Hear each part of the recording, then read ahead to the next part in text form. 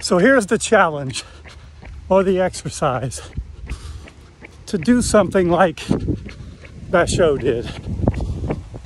I want you today to pay attention to what you come in contact with. And when something grabs your attention, maybe it's something simple, maybe it's something that's always been there and you've really never noticed it.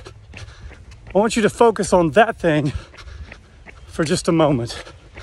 I want you to examine it. I want you to picture it in your mind. I want you to paint a picture in your mind, and then I want you to write down one word that it makes you think of. And then I want you to write a haiku. That's right, a haiku.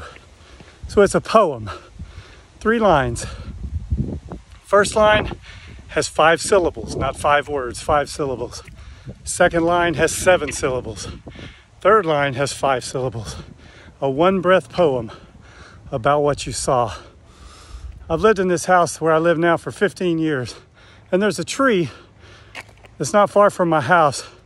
And for 15 years, I've never noticed, till this year, something about that tree. This flower. Amazing flowers growing in this tree. So I looked it up. This is called a Tulip Poplar tree. I've never noticed it. So when I noticed it, I decided that's going to be my memory for that day. And I wrote a haiku. I've attached it. Now here's the drill. It's not so much that you have to write a haiku.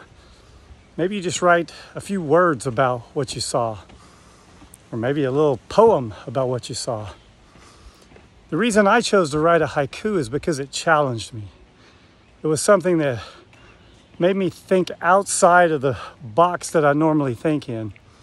So since April 22nd, I've been writing a haiku every day, just like Basho did. So do that today. What it does, it focuses you in on incredible things, on things you would miss. I'll share some of mine. Share me some of yours. Either post it in the comments or email me at moeoeverywherewego@gmail.com. I'd love to see them. But focus in on the now, on the moment. Be mindful. Moeo, everywhere we go.